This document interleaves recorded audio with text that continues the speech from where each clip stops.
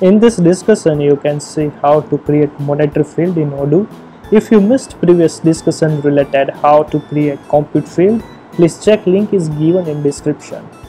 Before we start to create monetary field in model site, first we need to understand the purpose of this field.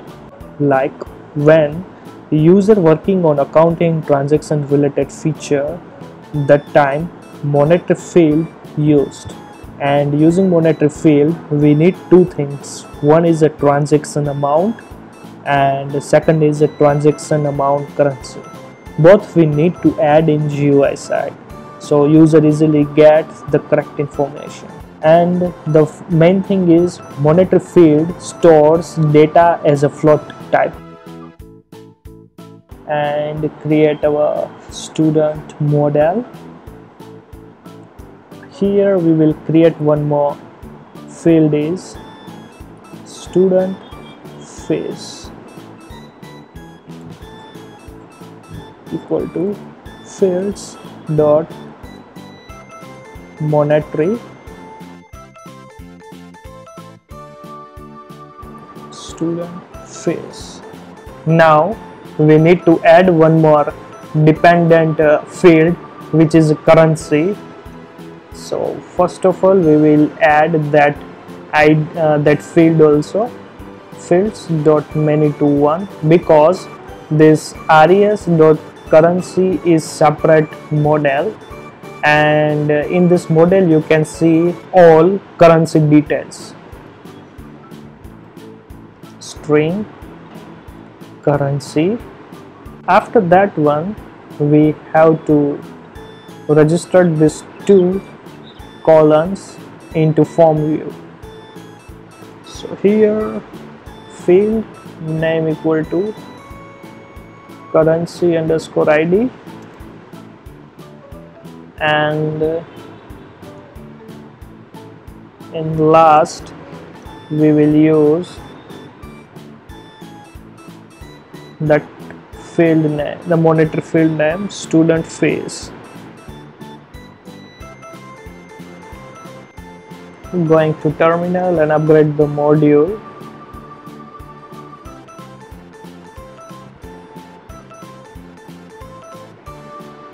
Apps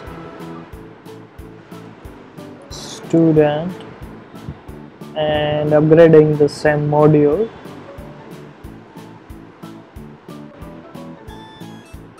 Going to student model. You can see here the student fees which is 0.00, which is a float field. One more field we added here is a currency, and this is a combo box, and which is a many to one field. You can see here we have three fields: Euro, INR and USD. If I'm click this one, you can see here the symbol automatically add after the amount, like 1000 student fees suppose, and currency is EUR, euro. If I'm changing from INR, you can see like this way, it will automatically change this student fees field.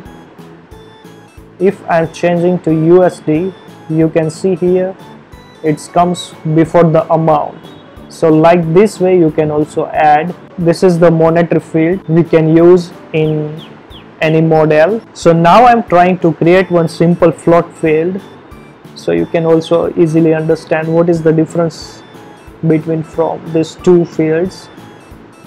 Student, okay, total fees equal to fields dot float string total fees. Now we have to register this field here, and going to terminal and restart the service plus upgrade the module. Going to front end side and refreshing the page. So you can see here these two fields. This is a monetary field and this is a simple float field. Let's say I'm just adding here and save. You can see here there is no any currency available visible here. So this is a monetary field and this is a simple float field.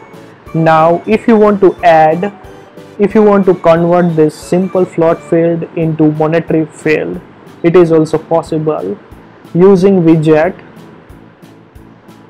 So right now going to in XML side, and simply we will use here widget equal to monetary. That's it. And upgrading the module, going to front end side and refresh the page. So you can see now this simple float field also converted into monetary field. If I'm changing to euro, you can see here now it will affect. Like this way you can also convert your simple float field into monetary field using the widget. Again going to editor, and simply we are just trying to play around some supported attributes. Read only equal to true. We are using read only, like once by default it's a false, and when you are using read only equal to true, in GUI side like user can't edit that field. Going to terminal and restart the service. So you can see this is read only field. You cannot change anything here. But yes, when you use this one, it will automatically change this behavior, but the value you cannot change. Going to editor, and you can also use index attribute, and by default it's a false, and when you use as a true, it will create one index for this student underscore fees colon inside the Postgres table. Now going to view part, and here we are just trying to override the same attributes from here, like string fees. User having the student fees in GUI side, you can see here this student fees, it comes from Python side using string attribute. But if you want to override this string attribute, it is also possible using here in XML side using this string equal to fees attribute. Going to terminal, and we must need to upgrade the module because we changed inside XML side. Refreshing the page, so you can see this field replaced. One more thing is, we already added here read only equal to true. If you want to also override from GUI side, it is also possible. Read only equal to, as in a double quote we need to use either 0 or 1. 1 means true and 0 means false.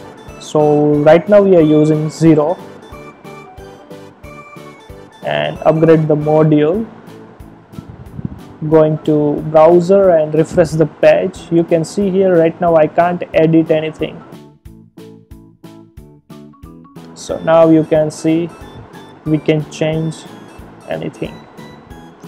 Going to again PyCharm, and one more attribute we can use here is default.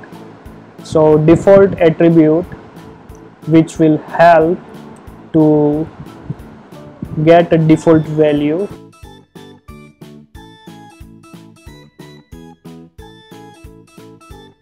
So right now we are using monetary field as a float, so default value should be float. If your field is character, in default we must have to pass as a string. otherwise it will raise the error. Again, going to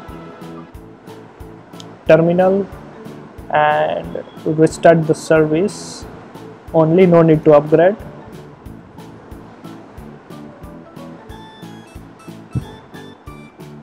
And for this one it won't be work, because while create a new record, that time the default value should be available. So once I will click here and refresh the page,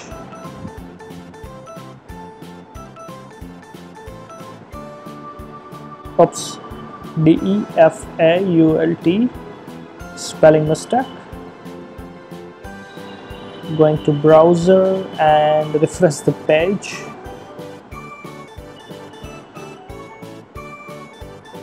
So you can see by default it's a 1900. We already passed into a default attribute. That's it for now. If you have any doubt, please comment below, and see you in next discussion.